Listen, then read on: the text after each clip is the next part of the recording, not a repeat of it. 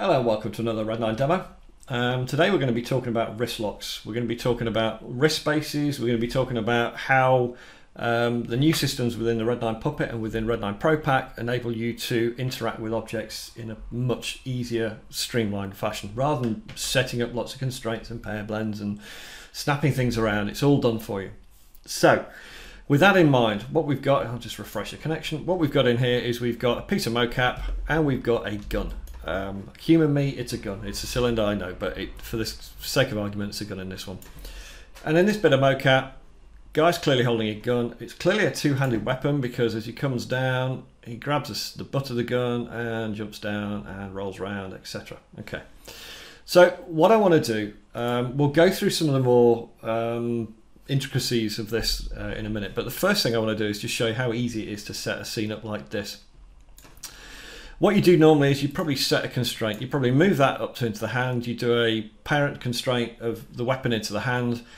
But at that point, you've also then got to transfer the data from the wrist into the hand. So this is a situation where most animators would make lots of locators and they'd trap locators and they'd constrain locators and it all gets very messy.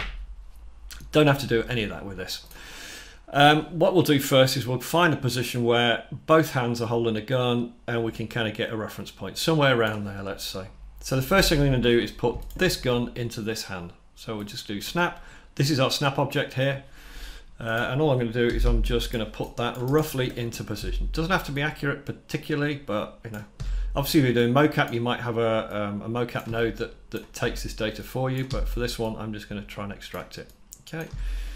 Something like that ish is probably good enough for the sake of argument. That looks pretty good to me. Okay, so let's say there's the weapon and that's the position that weapon needs to be in his hands. So the first thing I want to do is I want to constrain, or I want to bind this weapon to the wrist, but I want to transfer the data from the wrist back to the weapon. Okay, so first thing I'm going to do is I'm going to open the WristLock controller space, which is this. It's in ProPack, whoops. WristLock Manager. If it's not got WristLocks, if it's not a Red9 Puppet, you'll get a thing to say this is incompatible. If I right click on any of the objects, it's also here, WristLock Orc Space. It's this thing here. There we go.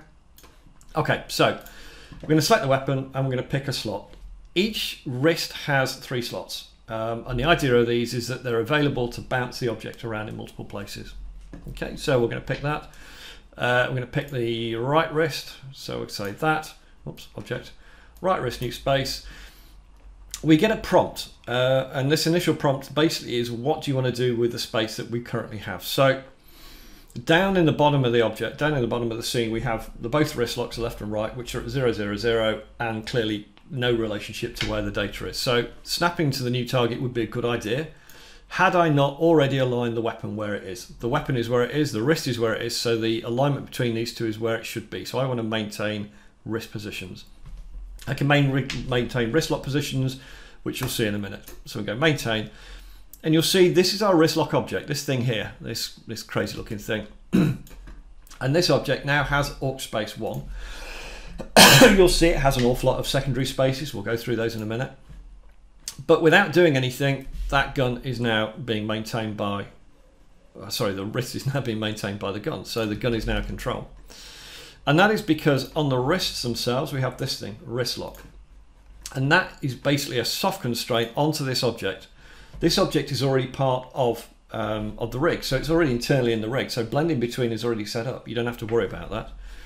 So what I'll do is let's just drop a key between those two. Oops, let me do that. We'll drop a key between those two objects. Where are we? That frame there. Drop a key just to make sure this thing's in the right space.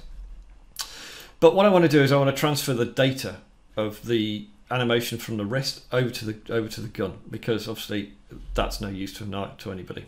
So we'll get the frame, there we go, and what we're going to do is use this little thing here, which is the tracker, and all that's doing is it figures out the relationship between the position of the wrist lock and the gun, and it'll just backtrack it over time.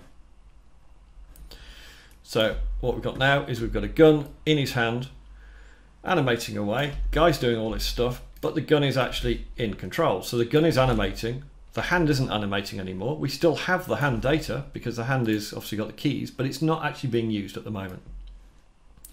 And what I want to do as well is obviously put the same data onto the other hand, because the other hand is going to, there's going to be some slippage.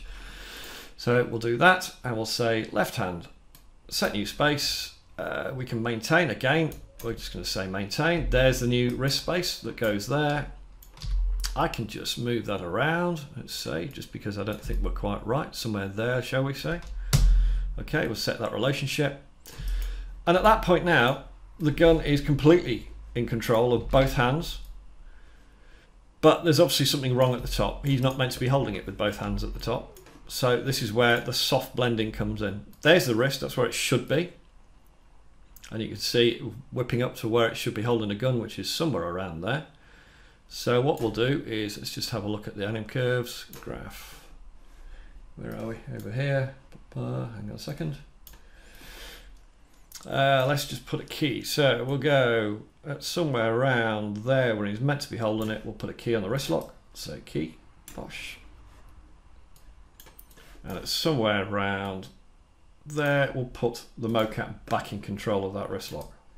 That's of the wrist itself. Okay, so holds the object, weapon is in control, we've transferred the data, and it's taken us 5 minutes. That weapon's in control. We can animate the weapon. If we want to animate the position of the wrists on said weapon, there's my wrist controller. We have no keys on this. We have one key which just says where it is. But I can quite easily just move that around, set another key, move it around. Do you know what I mean? It's really, really easy to bounce this data around. Let's say there, let's say at that point there, we just want to modify, and he's got to shift his grip a little bit. Key. Done. You know, we're at that point we are physically moving ourselves in relation to this object because this has got its aux space set to 1, and the aux space you'll see here is set to the cylinder. You'll notice we have different spaces. We'll get to that in a second. Okay, so just to reiterate that this left hand here, at this point mocap is in control. You'll notice that the aux space is up here. That's where the target for it is. It's effectively a target constraint. Whenever I slide it onto 1, it will go away, and this will be the object that we're targeting to.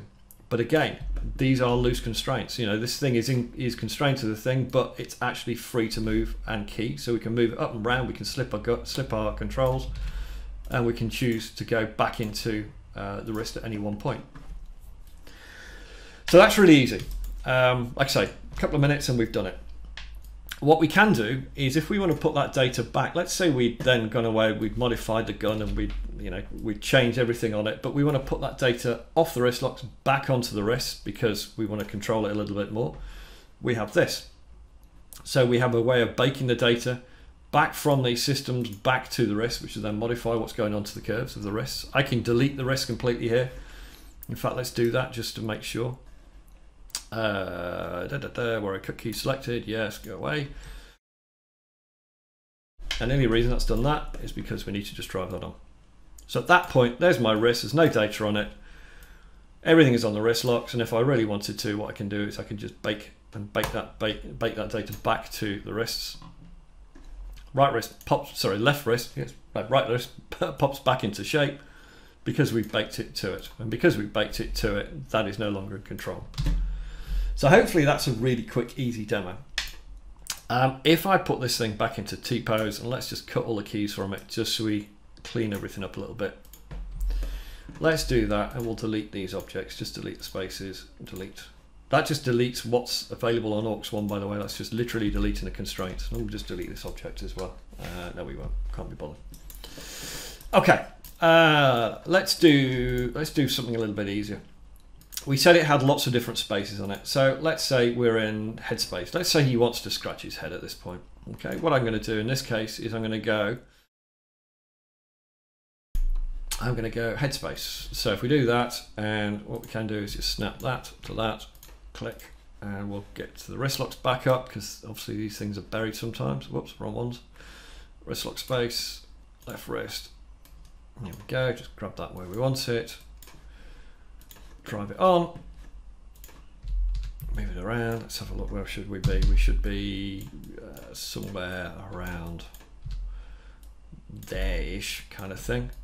So at that point, again, these are internal ones that are set. This is not necessarily using all of these systems, it's just using this to select. This is in headspace.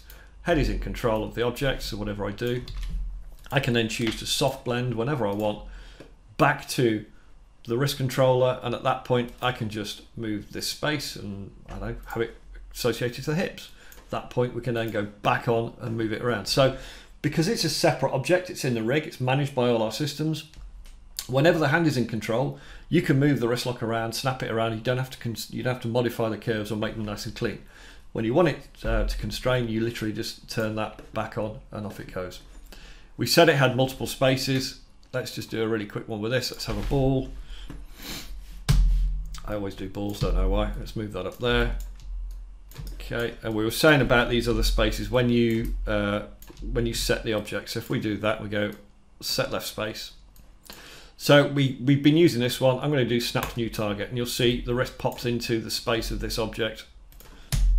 And all it's doing is snapping into the position of the pivot, which just makes it a little bit easier for you to then go away and do what you need to. Ball is back in control. If we had a secondary object, let's say a cube,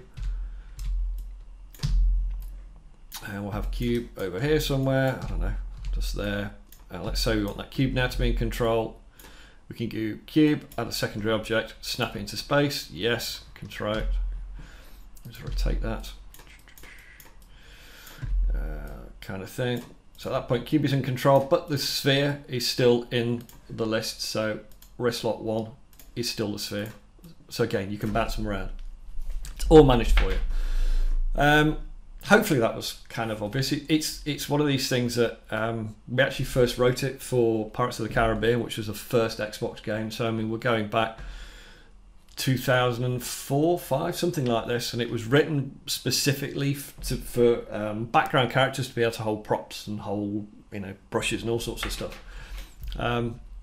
We've been putting it on our rigs for years, but we only came up with this system within the last 4 or 5 releases. So anyone using Puppet, this is available for you, and it's all in the systems. Anyway, have fun. Let me know if you want any more information. Thanks for watching. Bye.